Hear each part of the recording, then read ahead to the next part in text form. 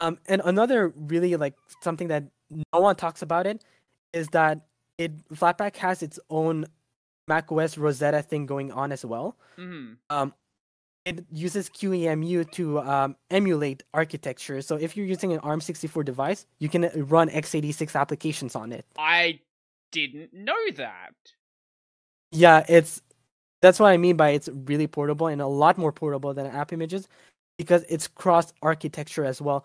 And if I remember right, the recent version of a free desktop runtime started shipping RISC-V support as well. There's that as well. Wow. Yeah, I had it's a no. really cool. Why is this not a thing that more people mention? I guess hardly anyone uses ARM, but even so, I'd never heard about this before. Yeah, I guess it's probably like Flatpak's fault because you don't have like Yeah, did really they bad mention it on documentation. like anywhere? Yeah, it's actually on Reddit. That's how I got to know it. Oh no, I mean like any official distribution, like their website or anything like that. No, I don't think so. If anyone who has development access on the Flatpak site is listening to this, please go and add that. That's a really cool feature. Yeah, and yeah, I think you were gonna say something. No, I'm just baffled that it's not listed anywhere. Yeah, and yeah, I guess like that's the thing. Like the Flatpak's like one of the biggest downsides is that its documentation. Hmm. It like I've read the documentation and like it it's something. It's like your average open source documentation. Yeah. It lacks a lot, and I'm trying to improve it, but it's just that like there's so many things don't understand, so I just ask. Right. And recently, I took a break, like and started like programming a bit.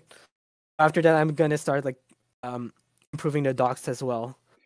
I've talked about documentation a lot in the past. Like, the thing about documentation is no one likes doing documentation. Like, the reason why companies will hire people specifically for it is because none of the devs want to do it, none of the designers want to do it, nobody wants to do it. Like, they want to be working on the thing they want to be working on. If, like, it's Exactly. such an important thing, but especially especially because a lot of open source devs build something for themselves, and you can kind of get away with not having great documentation then. Like, oh, if I know how to use it, it doesn't matter, I've done this myself. There's plenty of programs I have out there that good luck working out how it works, but I know how to use it. But as you scale that up and as an app gets more and more popular, it doesn't work that way. Someone has to sit down at some point and eventually lay out how this is supposed to work.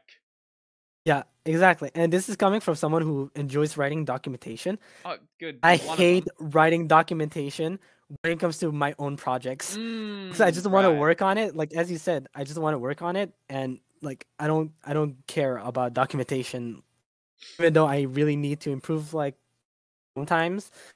But yeah, like when it comes to other people's projects, I'm completely fine with Mm. writing documentation.